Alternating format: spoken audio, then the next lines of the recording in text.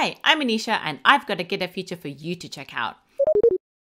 So if you've been following along the GitHub changelog posts, you've seen all of the amazing new features that we've been shipping recently. But for these videos, we'll be hearing more from the folks that have actually built these features and see a working demo of them too. So for this video, we'll be hearing more from Evie, who'll be telling us more about the Discussions public API, which is currently in beta. Evie, over to you.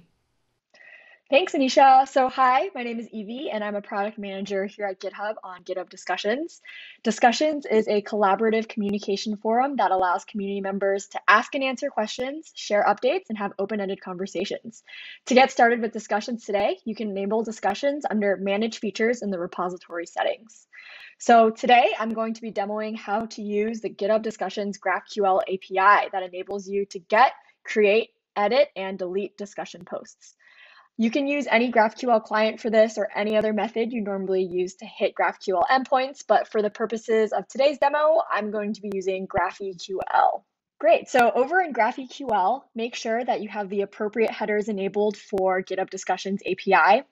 So in this case, the header name would be GraphQL-features, and then the header value would be Discussions API.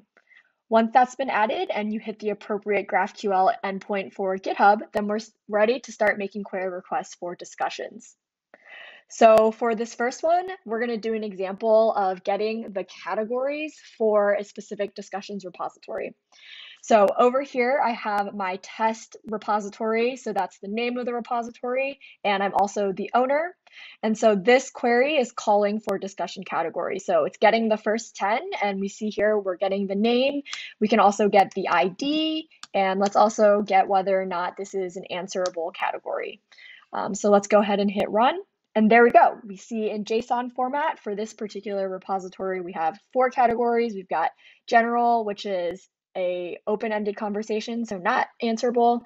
We have a Q&A, which is answerable. We've got the ideas category, which is not answerable, and we've got show and tell, which is also not answerable. So that was a quick and easy way to just see what categories you have in a certain repository. All right, and for this next demo, I'm going to be showing how you can get the discussions themselves from a certain repository. So for purposes of this demo, I'm looking at the Vercel next.js repository. And let's just say we want to get the first 20 discussions from them. So here we're getting the title. We can also see who the author is and whether or not we have an answer chosen at for this particular discussion. So let's go ahead and run that and see what that looks like. And there we go again, super fast, obviously. So these are the first 20 discussions that we see in the Vercel next.js repository.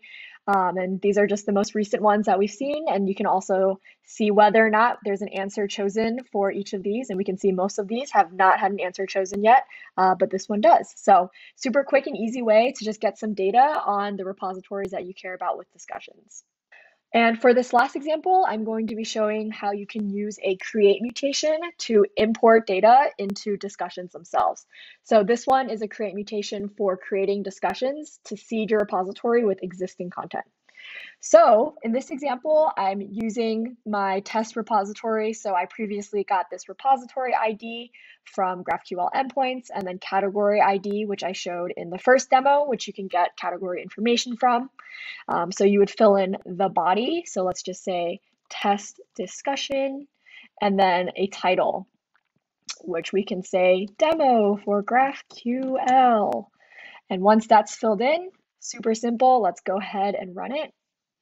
And we see here that this discussion was created. And if I actually go into that repository, we'll see that that discussion is live and there and ready to go.